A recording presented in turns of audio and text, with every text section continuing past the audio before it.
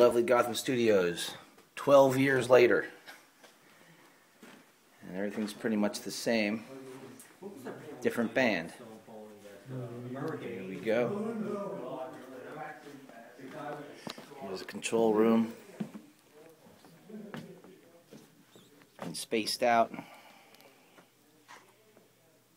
This is where all the magic happens. Here's the vocal booth. Scott's setting up the drums in there.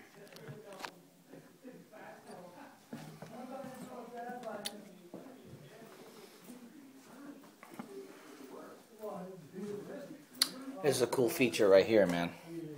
In the vocal booth, Scott has done so many background vocals for people, and there's the mic, that he needs to run back and forth to the board, so he has a mini version of the board.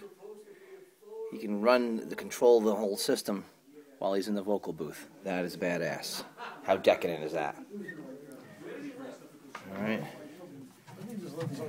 There's Jim McIntosh. How you doing? Hey. From within. There's Tony Briganti. Yeah, buddy. Geddy Lee. And there's what's that guy? Oh, that's Wayne on the drums. Norton. And there's Scott Texas, trying to get these drums from slipping. And there you have it, Gotham Studios, 12 years later.